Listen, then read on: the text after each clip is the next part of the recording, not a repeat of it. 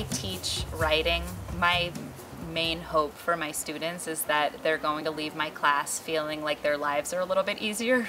I try to give really practical tools so that my students can go home and write and sort of eliminate that lost in the woods feeling. So one more thing you'll want to consider when you're trying to pinpoint your character's desire is that he needs an active want, not a passive want. Not just, I don't want what I have, but here's what I want instead. I think a lot of writers feel blocked, even if they don't realize they feel blocked. And I think a lot of people come to writing class or come looking for writing instruction because they feel a lot of fear around sitting down to write. Okay, is that better? Way. Okay. I didn't get into that today in this class, but that's something that I really try to help my students with. Why improv in writing? Well, because improv helps you get past that internal editor I've always had a problem with. Kate, I got you a gift. Oh, I've always wanted a baby alligator. Alligator, great. So cute. And improv helped me to embrace failure, to not be afraid to fail. We like to say in improv that when we make a mistake, we just say, ta-da! And that has really helped me as a writer too, because I'm not sitting there criticizing my work all the time. I'm just letting it come out and then editing it later. That I could serve. Okay. Oh my gosh. A copy of Naomi, what's her name?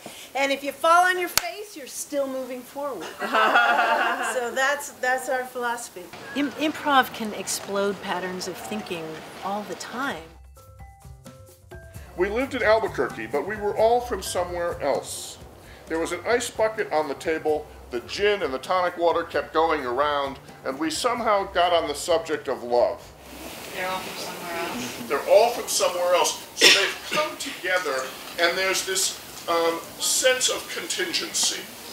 I'm the editor of the Kenyon Review and a professor of English at Kenyon College, and I taught a workshop on beginnings here and how important beginnings are to successful short stories, and really to memoirs too. My friend Herb McGinnis, a cardiologist, was talking. What's going on there? Past tense is more traditional usually because that's the way we usually tell stories. Something happened to me. You know, anytime you tell a story in the present tense, it's obviously an illusion. All right, it's an ongoing action. Was talking. Now that doesn't seem like much. I hope to get people thinking in a different line about how stories work. We all need stories, we all tell stories, we all use stories. But a successful short story is in fact a very deliberate technical artifice. The four of us were sitting around his kitchen table drinking gin. It was Saturday afternoon. Sunlight filled the kitchen from the big window behind the sink. That's what beginnings really do.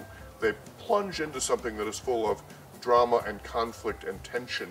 Even if that may not be apparent immediately, it's got to actually be there in retrospect. Every word we say is all of its meaning. So we say, well, I meant it as this. Doesn't matter. Your reader will hear every meaning. A memoir is not a general autobiography about, you know, every little piece of your life. Let's say you draw the Four of Diamonds. So you might write about diamond. Or you might write about the Four Noble Truths or the Four Directions. One of the difficulties we encounter when we sit down to write a memoir is that we begin chasing after ourselves. More precisely, we keep running into the question, who is the me that I'm writing about?